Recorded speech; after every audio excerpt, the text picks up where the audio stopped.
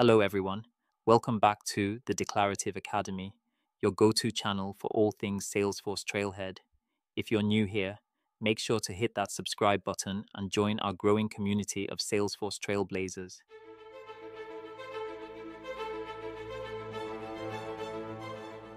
In today's video, we're diving into the Implement Rollup Summary Fields module on Salesforce Trailhead. This is a powerful feature for automating calculations across related records.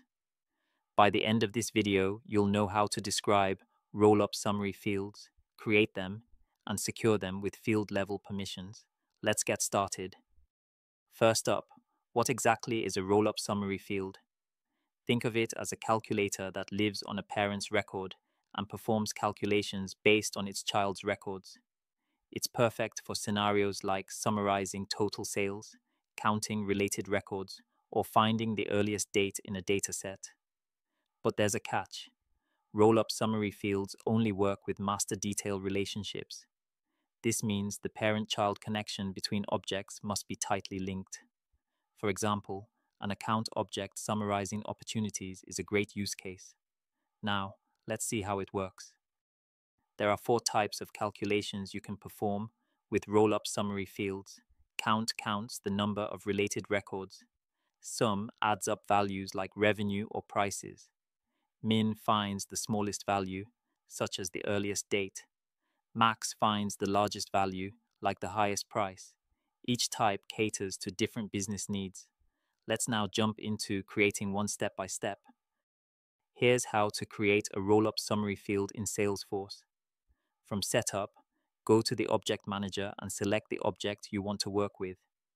For this example, we'll use the Account object. Navigate to Fields and Relationships, then click New. Select Rollup Summary as the field type and click Next.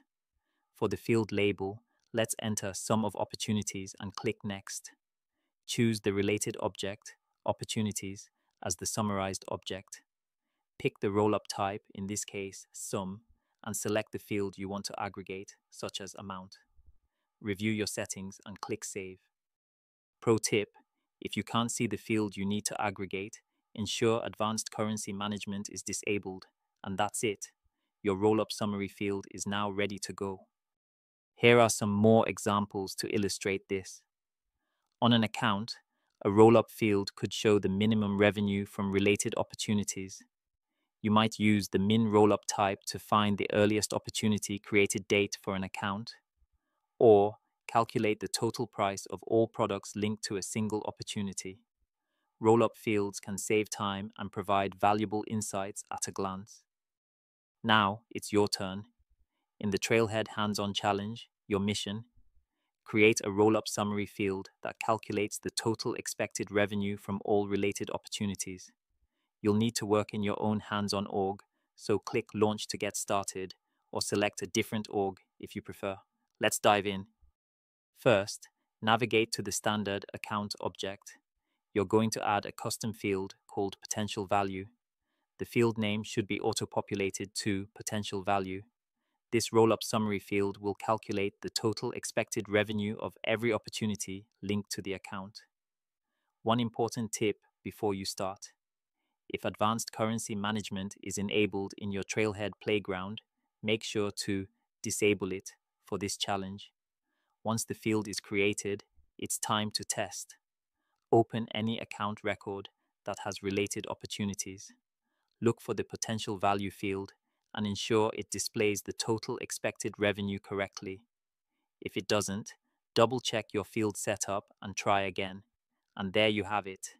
If everything's working perfectly, congratulations, you've completed this unit. Amazing work.